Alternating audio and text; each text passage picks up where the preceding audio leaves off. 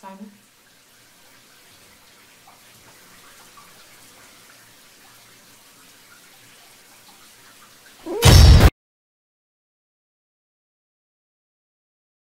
Number 1. So, this happened quite a few years ago.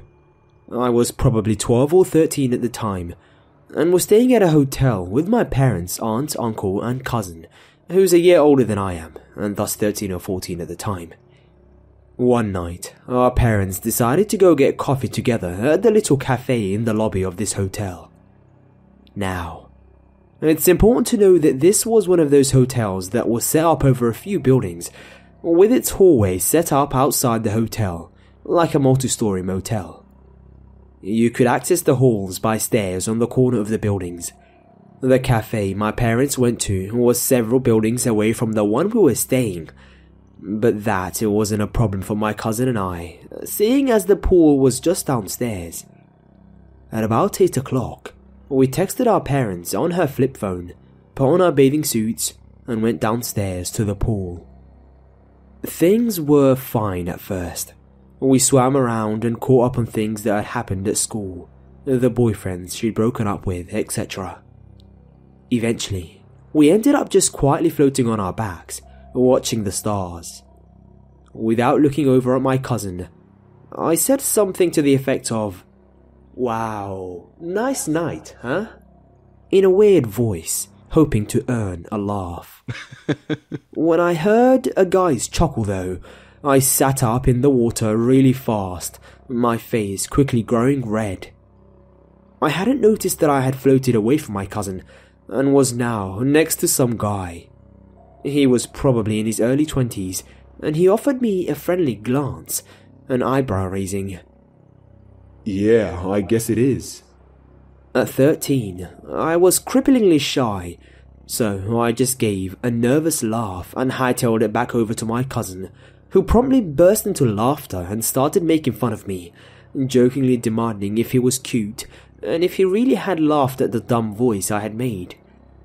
I was too embarrassed to find the situation funny and stayed really close to her, not daring to glance back down to the other end of the pool where he was now sitting on the edge. My cousin, Lizzie, just moved on, chatting about some random things as we waded in the pool. She got progressively quieter though, eventually playfully splashing me to get my attention. "Your new boyfriend's still watching us," she noted, and even though she was still grinning, her voice didn't sound quite so teasing anymore. I glanced over to where he was meant to be, and sure enough, he was still sitting on the edge of the pool, watching us. She splashed me again. "Dude, just don't pay him any attention. You may not know much about guys, but I do, and the trick is to just ignore him." She wasn't exactly wrong. I was homeschooled and didn't ever talk to any guys older than I was, and in my eyes, she was an expert on worldly wisdom. I watched her face, mimicking her and playfully splashing back. "Maybe we should go and get Mum, or your mum, or something," I said, as she shook her head. "No, let's go back to the hotel room. I don't want my mum to freak out." That seemed like a good idea to both of us. Her mum was kind of terrifying when she was mad. "We can text her when we get out there." I nodded, moving and pushing myself out of the pool, grabbing our towels and shoes. She made some joke about what was going on, but I didn't hear it. The guy was standing up too, though he seemed to be pretty casual about getting his own things. When I looked back at her, her expression confirmed she had seen it, but she just kept putting on her shoes. I followed suit, walking close behind her when she turned to head towards the stairs. We began walking up them, both of us a little nervous but trusting it was just coincidence, until we heard footsteps behind us on the stairs. A brief glance down showed the same guy just a flight behind us, meeting my gaze with a little grin. He didn't seem drunk or high, at least from my sheltered perspective. "Lizzie," I said, quietly trying to alert her that he was so close. She was moving up the stairs much faster now. I know. Let's go to the wrong floor. We can loop back around, then just go to our rooms. We'll call Mum once we get there," she promised, seeming more strained, her pretty face screwed up a bit with anxiety. As an avid reader of mystery, it seemed like the best possible choice, so we got off 2 floors early and speed walked down the outdoor hall and around the corner. As soon as we were out of sight, Lizzie grabbed my hand, taking off at a run and nearly jerking me off my feet. Before that moment, I hadn't been legitimately scared, but fear is infectious. I squeezed her hand, keeping up pace as footsteps that weren't ours began echoing on the same floor we had chosen to loop around on. We whipped around the next corner and the next, until we breathlessly found the stairs again and took them 2 at a time. It prompted a high-pitched squeal from Lizzie, who at this point was more dragging me along than anything else. I was so scared out of my wits and practically paralyzed, tripping up the stairs and down the hall on our floor. She jammed the key into our room's door and pushed me inside, slamming the door and drawing the blinds as soon as we were inside, bursting into tears as soon as the door was locked. I felt numb. She was crying, more from adrenaline than anything, but after she had calmed down, she wasted no time picking up the phone and trying to call her mum, who didn't pick up. Then my mum, who similarly didn't have her phone on. At the age of 12, it felt like we must have waited hours sitting on our bed, hugging each other and shivering from still wearing wet bathing suits. We did end up calming down though, offering each other rationalizations of what just happened. Maybe we had just picked that guy's flaw. Maybe he hadn't been trying to follow us. When you're scared, it's honestly surprisingly easy to eventually just believe things were all coincidence. Much calmer, we decided to do a really dumb thing. Go out to the car to get Liz's activity bag full of snacks and her Game Boy. It seemed like an alright idea at the time, since we both believed it had just been a coincidence, and since we were both starving. We wrapped up in towels, she grabbed her mum's keys and her cell phone, and we made a plan at the hotel room door. We lock ourselves in the car if this guy comes back, and call whatever numbers we can think of. If he appears while we were walking back, we'd go to the lobby and find our parents. It seemed pretty foolproof at the time. Now, just kind of horror story dumb. Nothing happened until we got to the parking lot in front of our building, when we hear a voice shout at us from one of the halls. "Hey girls, what the hell do you think you're doing, cuties?" I looked back behind us to where the creepy guy was leaning on the rails on our floor. Lizzie gave some sort of unearthly screech and grabbed my hand again, dragging me along before I could get a better look. She yanked open the car door and dove inside, as I tumbled after her, locking the car as soon as we were both inside.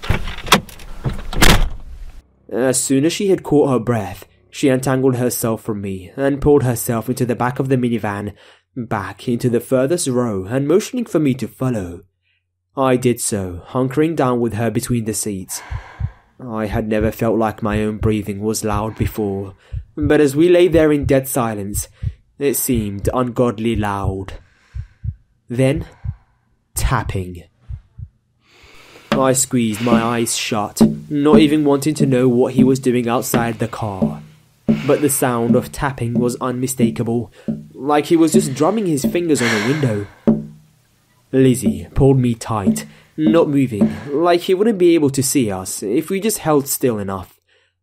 I don't know how long we stayed there, frozen in terror.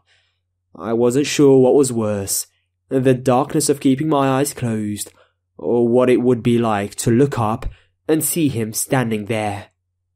And just like that, he stopped. Neither of us moved for another 10-15 minutes or so. I started crying, scared to death, Lizzie just holding deathly still, until she began pushing me to sit up, hands rough. I realized what she was doing a moment later, when I heard her dialing on the phone, and the sound of each of our parents' voicemail.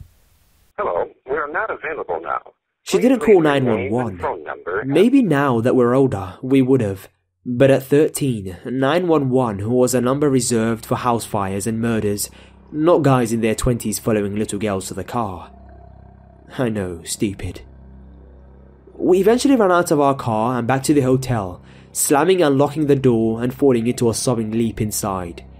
When our parents did get back, they bemoaned not having had their cell phones on and soothed us, eventually convincing us that though the guy was creepy, we hadn't been in any danger. I think they thought that was the truth, and honestly, it was what we all wanted to believe. Lizzie and I saw him a few times after that, mostly at night when he sat by the pool and offered us a little grin every time we passed. But we were always with our parents until we left the hotel. When he saw us packing our bags and leaving with our parents, he offered us this forlorn little wave that no one but me saw, mouthing something to me. "See you later, cutie." I didn't tell my parents. It didn't seem worth it. It's not till now that I realize how creepy this guy really was, and while he could be just some harmless guy who thought it was hilarious to follow preteen girls around a hotel, I'm glad I never saw him again. Number 2. This is still an ongoing ordeal. It started last week and I'm still trying to figure out how to handle the insanity that has quickly taken over my life. I have recently moved to a new town and have been job hunting. I stopped by a hotel on the shoreline and went in to see if they needed someone for desk work.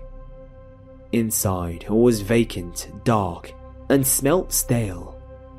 The man behind the desk had an extremely thick accent, and it was difficult for me to understand him. It seemed like he was the only person in the whole building, and I got a strange vibe from the whole place, but stayed to fill out the application and turn it in as quickly as possible. I could feel him staring at me the entire time.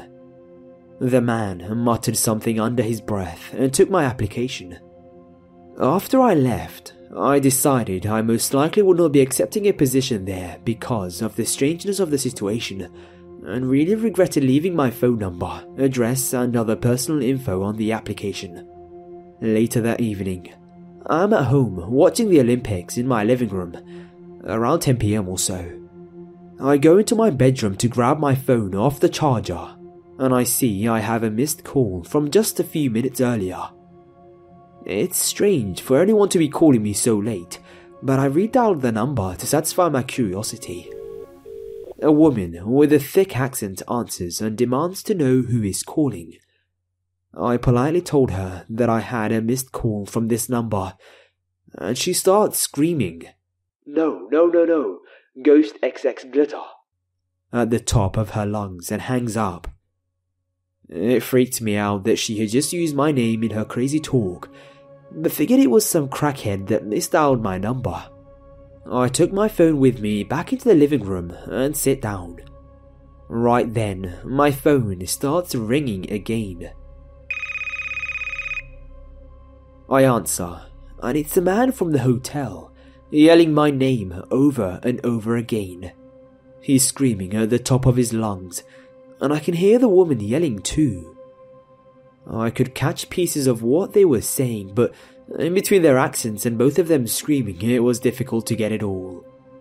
I heard, Disturb my phone. Disturb your life. You can't see. And that's about it. I hung up really fast and proceeded to flip out. They called back 14 times within 20 minutes. Thankfully, I don't have my voicemail set up, so they couldn't leave any. My husband came home around midnight and I told him what was happening. He laughed it off and said they were probably on drugs and just dialed my number to mess with me. I really hated the fact that these people had a decent chunk of my personal information, but I figured they were too crazy to do anything but make freaky phone calls at night. I finally calmed down enough to go to sleep around 3 in the morning. About half an hour later, I wake up to my dog barking and charging at the back door. I know immediately something is wrong because she never acts like this and is well trained. My husband and I both sprinted into the living room and saw a hand reaching through the doggy door, clawing at the tile. I screamed and my husband grabbed me and went into the bedroom and locked the door. I dialed the police, and thankfully they were there within 10 minutes. The man was long gone, but I knew exactly who it was. I gave them my statement and showed them my call log from earlier. They called the number, but it was a prepaid phone, so there wasn't a lot they could do to trace it. By the time the police left, it was around 5:30 in the morning, which was okay with me since I couldn't be able to sleep anyways. My husband, who was really pissed off, and I decided to go to the hotel to try to get some information about the guy and inform the staff that this guy was nuts. We spoke to the manager there and told us that the man I described had been fired a year ago for stalking a housemaid. What the hell was he doing in the lobby last week then? They checked the security cameras and discovered that he was constantly around the hotel and staring in the windows. I guess he had snuck in while the manager left the desk right as I walked in. The manager contacted the police and was able to file trespassing charges against him. Now, at least the police are looking for him. At this point, I'm in tears. I had given a crazy person all of my info, and he was harassing and stalking me. I'm still receiving phone calls from strange numbers during the night, but luckily he hasn't returned to the house as far as I know. I contacted my references I had used on my application to let them know what was going on. Apparently, my old boss was left a voicemail around 2 in the morning on Monday of heavy breathing and perhaps some sex noises and moans. This past week I haven't been able to sleep at all. I'm a nervous wreck and jump out of my skin every time my phone rings or I hear my dog barking. Number 3. Excuse me for not being an amazing storyteller, but this is definitely a true story. Not me specifically, but my mother used to work at a hotel in Washington, D.C. back in the 90s as a housekeeper/maid, since she needed money because she was a refugee from Vietnam. Even though she didn't know much English at the time, she knew enough to get by at her job, and all the other staff and hotel guests loved her because of how sweet she was. Because of this, any time high-profile guests such as the Backstreet Boys would stay at the hotel, the manager always sent my mum to clean the room since she was good at it. Anyways, one day, a guest came, who we will refer to as Mr. M because I don't know his real name, and checked into their most expensive suite. As usual, the manager told my mum to go take care of his room. As she got there was a do not disturb sign, so she told the manager she would come back later. What was weird was that no one was ever allowed in his room. The man stayed there for over a month, and not once did he let a staff member come in to clean. However, he paid a lot and he gave a warm welcome every time he passed a staff member or a housekeeper, so no one paid him any attention. Then, one day, people didn't see him anymore, so they assumed he checked out, even though the receptionist had no account of this. Since it had been so long since the room was cleaned, and the do not disturb sign wasn't on the door anymore, the manager told my mum to go check it out and try to clean up what she could. As she got to the floor and unlocked the door to the room, a disturbing smell hit her. She couldn't figure out what it was, but she continued to survey the room, which was disgustingly messy. Her words were that it looks like someone had thrown a rave, even though no other guests seemed to have ever gone into that room besides Mr. M. It had looked like Mr. M had deserted the place without telling anyone. Anyways, my mum was still shocked by the smell. She tried to track it down. As she followed the smell, she could tell it was coming from the hotel room closet. When she opened the closet, there was nothing but a cardboard box on the ground from which the smell was resonating. In the moment, from being a housekeeper, my mother's first instinct was to open the box to see what was inside and clean it or throw it out. When she opened the box, what she saw scarred her to this day. It was the rotting, decomposing head of a young woman chopped off. My mother immediately screamed and got out of there, where she then fainted in the elevator. Once she woke up, cops were everywhere, and the hotel was like a CSI scene. The manager told her that Mr. M wasn't his real name, and he used a fake credit card to check in. The head of the woman was identified to be that of a prostitute. I don't know much more or any other nitty-gritty details, but I'm sure one can look it up on the internet for more information. Needless to say, my mum quit that day. Number 4. A bit of background. This happened in the summer, and I believe I was about 12 at the time. I was staying in a hotel in a fairly large city with my mum and my younger brother. We were visiting other extended family, but chose not to stay in their house. My brother is younger than me by a decent amount, so I was usually told to keep an eye on him. On the day we arrived, my mum told me to do just that while she checked us in and received our room card. So, my brother and I sat down on a couch in the lobby and relaxed a little bit. While we were sitting, a man in about his mid-40s walked into the hotel. The couch was facing the hotel doors, so I got a good look at him. I remember that he was a very average-looking man. Describing his features in detail could generate several different images. The guy comes in and sits on the couch opposite ours. I didn't think anything of it, until I realized that he didn't go up to the counter first. He just came in and sat down. It made me feel a little uncomfortable. I thought that he might have followed us in. Thankfully, my mum called us over and told us that our room was ready. We left the lobby and went to our room. Shortly afterwards, we left the hotel to go meet family members, and I forgot about the man for the rest of the day. We returned at about 7, and my mum told us that we could go swimming in the hotel pool. We all went to our rooms, changed, and went to the pool. A few minutes after we got in the shower, the same man from before walked in and sat down. He was wearing jeans and a sweater, so he definitely wasn't going swimming. Again, we didn't think much of it until I could see that my mum was visibly worried. She pointed him out to me and said that if he didn't leave within 5 minutes, we needed to go back to our rooms.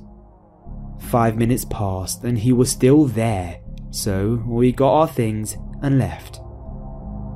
By then, it was close to 8 PM. We had brought a rented movie to watch, so we planned to watch that and go straight to bed. I noticed that my mum was a little on edge because of the man watching us, and I got a little more worried myself too.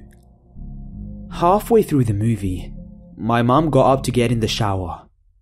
While she was in there, someone knocked on the door and said, "Housekeeping," in a high-pitched voice. I thought it was weird that the cleaning staff would come this late, but we needed another towel, so I answered the door. I wish I hadn't been so stupid. It was the creepy man. He gave me a smile and a little wave. I just stood there, kinda motionless. My mind automatically went to the worst possible situation: kidnapping, rape, torture, etc. I heard the water in the shower turn off. He stood there as well for a moment, and then he spoke. How was your swim?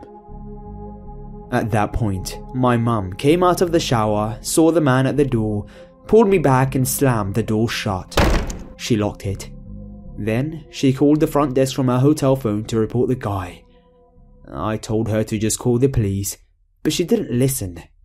She then requested we switch rooms. I then heard footsteps stomping down the hallway away from our room. Thankfully, the guy had left. After that, we switched hotel rooms and didn't see the guy again during our stay. Hey guys, it's the Grim Reader here. I hope you enjoyed listening through that. If you did, please slap a like, and if you haven't already, why not subscribe to be notified of future uploads? If you have a story you want me to narrate, please send it to my email in the description box. Once again, thanks a lot for listening.